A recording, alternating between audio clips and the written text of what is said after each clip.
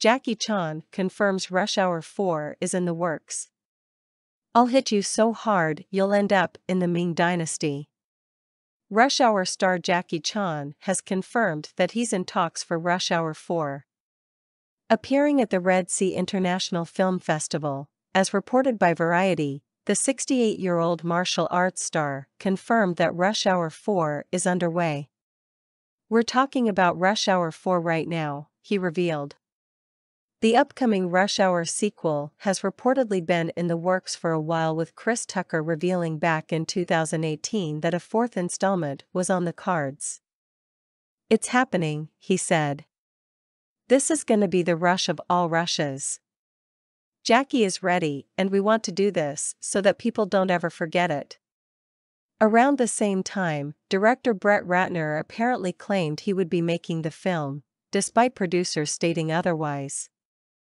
Brett has been walking around town telling people he's going to direct a Rush Hour movie because it's his only way back in, a studio executive told THR. "He's trying to make believe he's employable."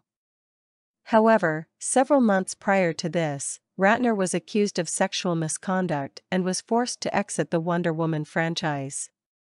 Rush Hour producer Arthur Sarkisian confirmed that Ratner was not attached and said, "All I'm interested in is to make the best movie possible.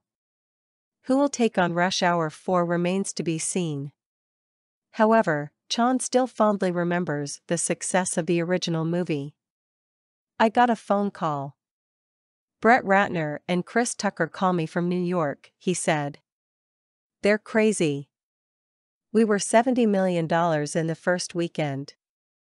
For me, I don't know how to count." Rush Hour made a total of $244 million at the box office and saw both Chan and Tucker return for two sequels, Rush Hour 2 and Rush Hour 3.